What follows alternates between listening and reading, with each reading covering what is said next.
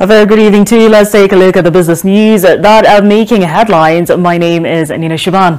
Now we start off with savings made from every 5% deduction on each Hustler Fund loan will now be wired to the Kenya National Entrepreneurs Savings Trust, a government-owned personal pension scheme regulated by the Retirement Benefits Authority. The trust constitutes two companies, being the National Informal Sector Pension PLC and the Trust Corporation. Thus far, savings from Hustler Fund loans stand at 1.1 billion shillings. Now, KNEST has two main saving channels. Number one is the mandatory saving channels, which will anchor the savings component of the Financial Inclusion Fund, which is the Hustler Fund. And then there is the other one that is voluntary. These are the voluntary savings for Kenyans who do not wish to borrow but want to take advantage of the savings mechanism.